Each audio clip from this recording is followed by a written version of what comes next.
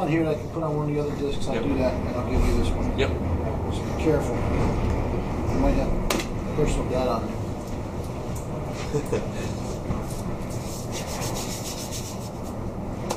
Good.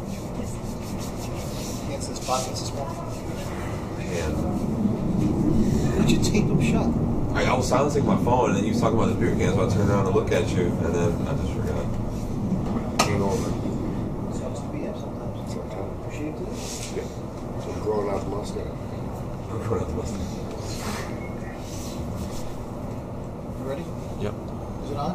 Yep. You can't tell any jokes? You still can, chef. No. Did you edit those out, I hope? You didn't edit out the bad jokes?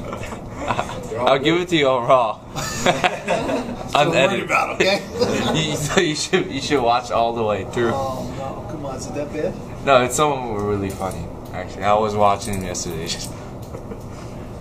Like Todd said, we'll make greatest hits competition. Yeah. Could you imagine? Okay. I believe that we're saving today all the necks.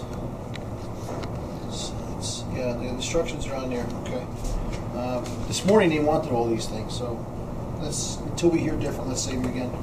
All the extra fat stuff that's here, let's get that out of our way right now as soon as you get started.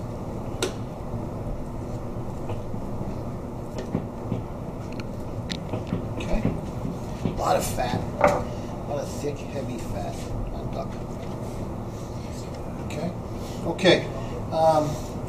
Let's start by getting the legs off. Okay.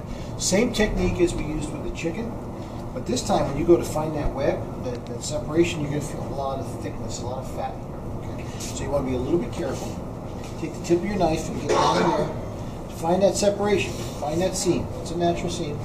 Again. And you're going to follow the same procedure that we followed yesterday.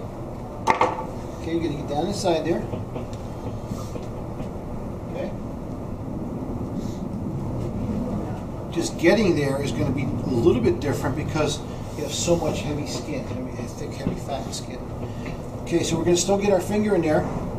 We're going to get our index finger parallel to the backbone, and we're going to still push over, but it's going to be much tighter this time. Much harder. You got to use a little bit more push to get it. Again, we're going to lay flat, come from the back, go forward. Too high on that one. Okay, come from the back, go forward. We're going to go past that hip socket again.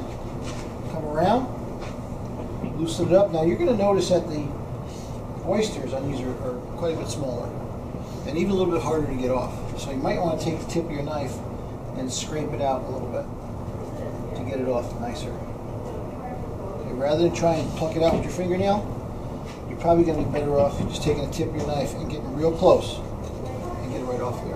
It's not nearly as thick as the one that we took off the chicken yesterday. Okay. Same thing to the other side. Open up, find it, cut, pull apart a little bit.